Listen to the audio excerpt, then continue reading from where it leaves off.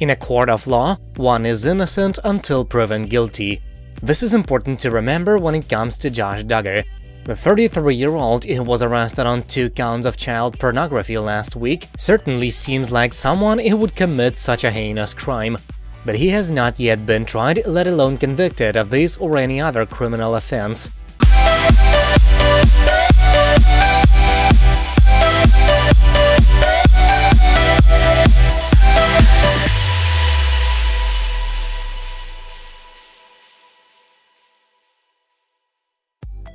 He pleaded guilty in front of a judge in Arkansas last week.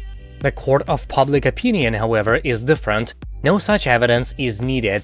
A jury of anyone's peers does not determine whether one keeps one's job. Sometimes a person or a business just has to do what is obvious and right. Obvious, right, and above all, ethical.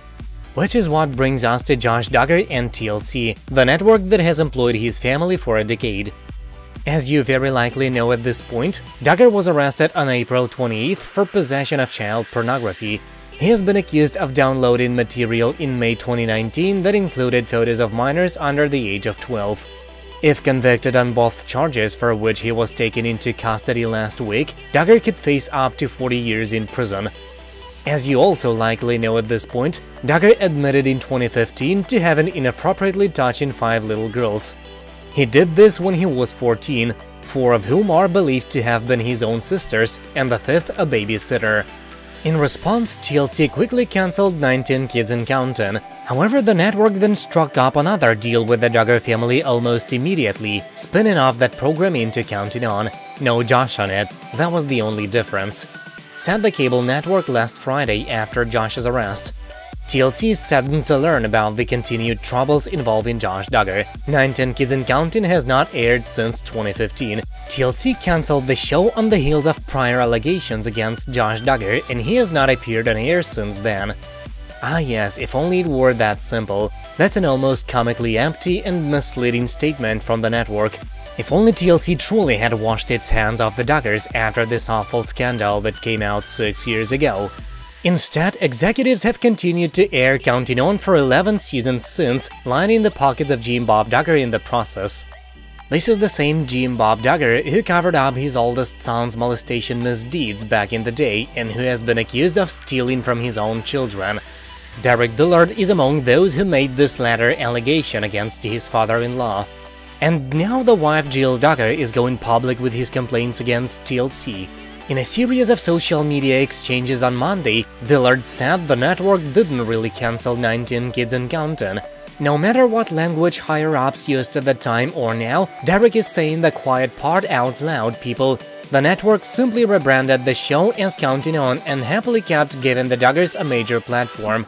We pushed back for a long time and pretended like there was nothing wrong on the outside before we finally got to the place where we quit, Dillard told followers a few days ago about his experience. Why did it take so long to bail? He added that it was very hard to leave the show because Jim Bob used scare tactics against anyone who spoke out. Jim Bob of course claimed he did his best to handle Josh's child molestation in-house while essentially covering up the scandal. Concluded Dillard on this topic.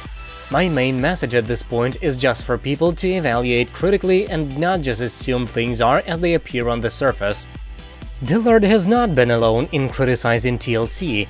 Jacob Roloff is another former reality TV star, having appeared on Little People Big World until quitting in the summer of 2016. He claimed in 2020 that a producer assaulted him many years ago, and then added this week that the network never followed up with him in any way afterward or bothered to check on his well-being. Roloff blasted his ex-employer on Instagram for its reaction to his accusation and then to its reaction to this Josh Duggar arrest. Duggars, he wrote. TLC's statement of essentially he hasn't been on air in a while, he says, glosses over that they continue to air terrible people. Terrible people with sometimes terrible producers for often terrible motives for boku ratings and profit, and still profiting. The Duggars are kind of totally terrible human beings, Jacob straight up says here, and they often work with terrible producers. Jacob continues, when the terrible of all that gets uncovered, TLC walks away with the boku profits and nothing else, maybe a twin spin-off. Roloff concluded with a remarkably simple point. A plea, really. Stop playing into TLC's hand. TLC doesn't give a shit about what happens on or off camera, as long as they get paid and you lot keep watching. Don't. Based on Dillard's first-hand account, and Roloff's first-hand account, and what we know about Josh Duggar's distant past, not to mention his recent past and the way his parents have handled everything, only one real question should remain. How does TLC remain in business with the Duggars? Okay, maybe 2 more questions. How has TLC not yet cancelled Counting On? How did the network executives look at themselves in the mirror every day without vomiting? That's it for now, thank you for watching. Please subscribe to stay tuned.